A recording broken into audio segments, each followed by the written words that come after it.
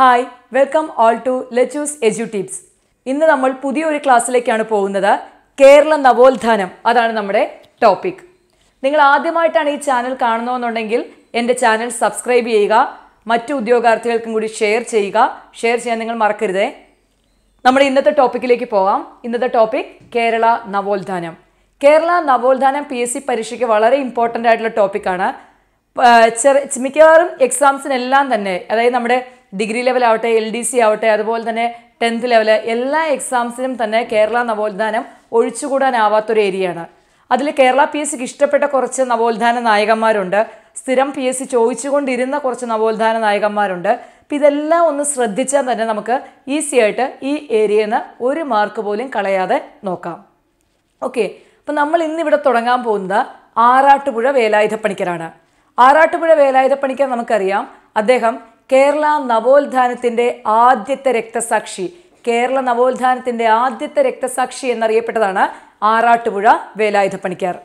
1825 മുതൽ 1874 വരെയാണ് അദ്ദേഹത്തിൻ്റെ കാലഘട്ടം.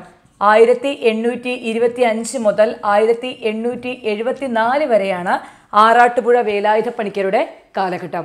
അപ്പോൾ ഓർത്ത് വയ്ക്കുന്നത് ആദ്യത്തെ പോയിന്റ്, കേരള നവോത്ഥാനത്തിൻ്റെ ആദ്യത്തെ രക്തസാക്ഷി എന്നറിയപ്പെടുന്ന ആറാട്ടുപുഴ വേലായുധ പണിക്കർ.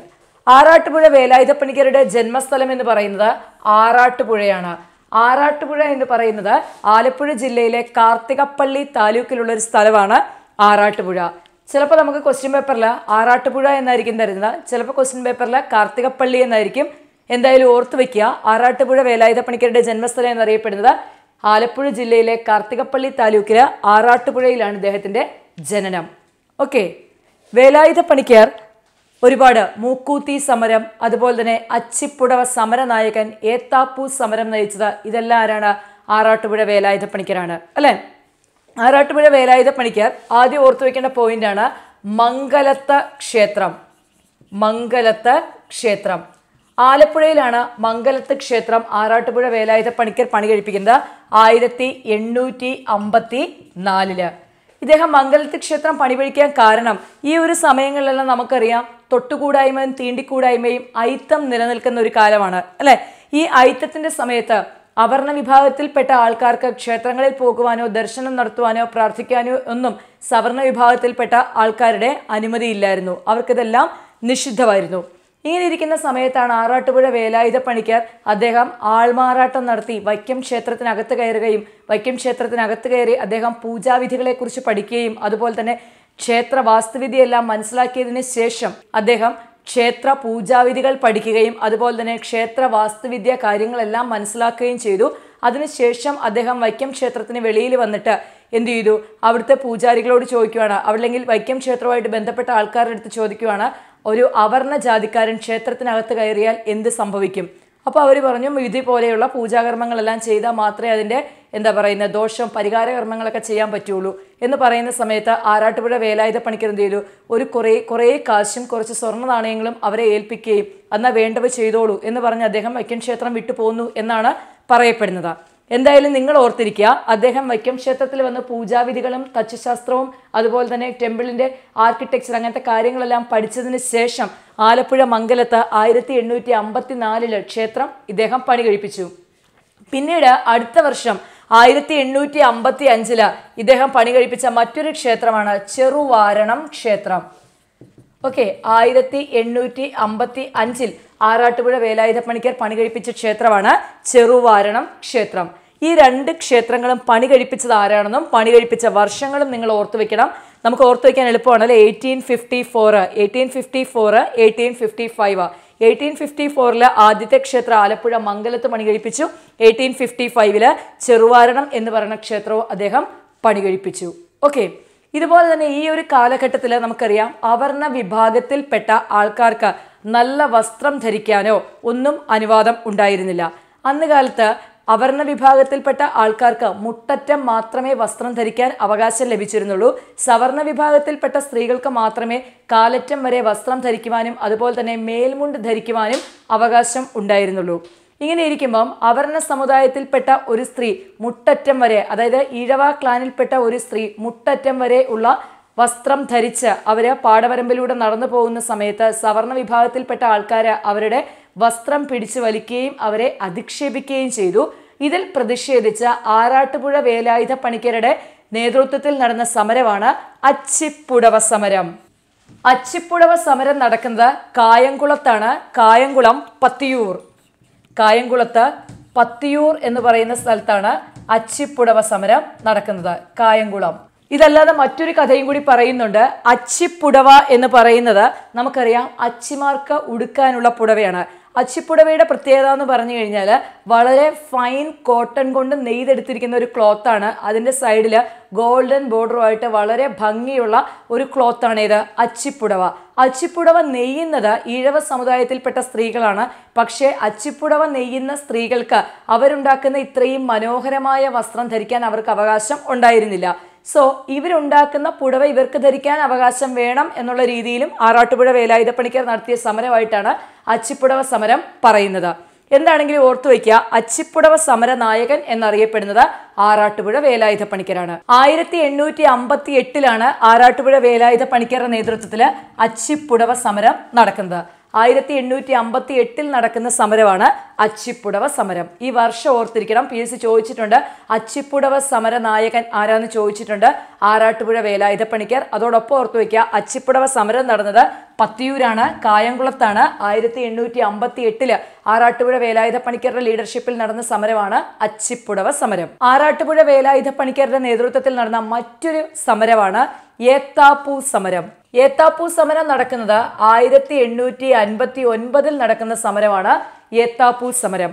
ഏത്താപ്പൂ എന്ന് പറയുന്നത് മേൽമുണ്ടാണ്. അവർണ സമുദായത്തിൽപ്പെട്ട ഒരു സ്ത്രീ മേൽമുണ്ട് ധരിച്ചുകൊണ്ട് പോകുന്ന സമയത്ത് സവർണ വിഭാഗത്തിൽപ്പെട്ട ആൾക്കാർ അവരുടെ മേൽമുണ്ട് വലിച്ചു കീറി അവരെ ആക്ഷേപിച്ചു. അതിന് എതിരെ ആറാട്ടുപുഴ വേലായുധ പണിക്കരുടെ കീഴിൽ നടന്ന സമരമാണ് എന്നറിയപ്പെടുന്നത് ഏത്താപ്പൂ സമരം എന്നറിയപ്പെടുന്നത്. ദെൻ 1860 തൊട്ടടുത്ത വർഷം വേലായുധ പണിക്കരുടെ ലീഡർഷിപ്പിൽ നടന്ന സമരമാണ് മൂക്കൂത്തി സമരം. മൂക്കൂത്തി സമരം 1860 പന്തളത്താണ് മൂക്കൂത്തി സമരം നടക്കുന്നത്. മൂക്കൂത്തി സമരത്തിന് കാരണവും മറ്റൊന്നുമല്ല, അവർണ സമുദായത്തിൽപ്പെട്ട സ്ത്രീകൾക്ക് മൂക്കൂത്തി ധരിക്കാനായിട്ട് അവകാശമില്ലായിരുന്നു. സവർണ വിഭാഗത്തിന്റെ മാത്രം കുത്തകയായിരുന്നു നല്ല വസ്ത്രം ധരിക്കുക, അതുപോലെ തന്നെ മൂക്കൂത്തി ധരിക്കുക എന്നുള്ളതെല്ലാം. അങ്ങനെ ഒരു സ്ത്രീ മൂക്കൂത്തി ധരിച്ച് പന്തളം മാർക്കറ്റിൽ പോകുന്ന സമയത്ത് സവർണ വിഭാഗത്തിൽപ്പെട്ട ആൾക്കാർ അവരുടെ മൂക്ക് വെട്ടിയെടുക്കുകയും അത് നിലത്തിട്ട് ചവിട്ടിയരക്കുകയും ചെയ്തു എന്നാണ് പറയുന്നത്. അതിൽ പ്രതിഷേധിച്ച് ആറാട്ടുപുഴ വേലായുധ പണിക്കർ ഒരു ബോക്സ് നിറയെ മൂക്കൂത്ത് വാങ്ങി അവർണ വിഭാഗത്തിൽപ്പെട്ട സ്ത്രീകൾക്ക് കൊടുക്കുകയും അവരെ അത് ധരിക്കാനായിട്ട് പ്രചോദനം കൊടുക്കുകയും ചെയ്തു. അങ്ങനെ അദ്ദേഹം എല്ലാ വിഭാഗത്തിൽപ്പെട്ട ആൾക്കാർക്കും മൂക്കൂത്തി ധരിക്കുന്നതിന് അവകാശം വാങ്ങിക്കൊടുത്ത സമരമാണ് മൂക്കൂത്തി സമരം. ഓക്കെ, അപ്പൊ ഇത്രയും വർഷം നമ്മൾ പഠിച്ചു വെക്കണം. 1854 മംഗലത്ത് ക്ഷേത്രം, 1855 ചെറുവാരണം ക്ഷേത്രം. ദെൻ ഇങ്ങനെ ഓർത്തു വയ്ക്കുക, 58, 59, 60. 58, 59, 60 നടന്നതാണ്. 58 അച്ചിപ്പുടവ സമരം, 59 ഏത്താപ്പൂ സമരം. ഇത് രണ്ടും വസ്ത്രധാരണവുമായിട്ട് ബന്ധപ്പെട്ട് നടന്ന സമരമാണ്. ദെൻ 60 മൂക്കൂത്തി സമരം. 1860 തന്നെയാണ് ആറാട്ടുപുഴ വേലായുധ പണിക്കർ ഒരു കഥകളി യോഗം സ്ഥാപിക്കുന്നത്. ഇദ്ദേഹം സ്ഥാപിച്ച കഥകളി യോഗം അറിയപ്പെട്ട പേരാണ് കല്ലിശ്ശേരിൽ കഥകളി യോഗം.